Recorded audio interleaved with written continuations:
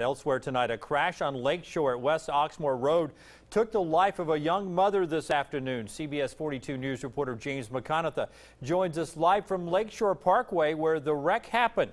James, you told me earlier that police initially thought there might have been a child in the car as well, huh? Yeah, that's right. The car hit that pole right there. The victim was thrown from the vehicle, and police searched this area over here for a small child because they found a stroller and a diaper bag with the wreckage, but they finally confirmed there was no child involved. According to police, the victim in the crash was the only person in the car. She was traveling on Lakeshore Parkway through the intersection at West Oxmoor when the car veered off the road and hit a telephone pole. There were live wires down on the scene. When police arrived, the car was destroyed and there was debris scattered all over the road. They found the 19-year-old victim on the ground. Lieutenant Sean Edwards with the Birmingham Police Department said the wreckage was difficult to examine. To go down here and see this car, there are debris pieces of the car all over the place.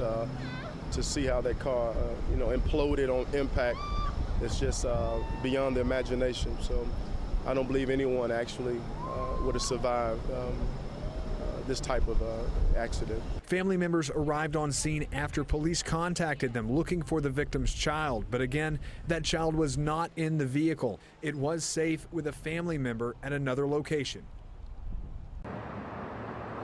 The victim's name has not been released, but we'll bring you the latest information as it becomes available. Live in Birmingham, James McConaughey, CBS 42 News, local coverage you can count on.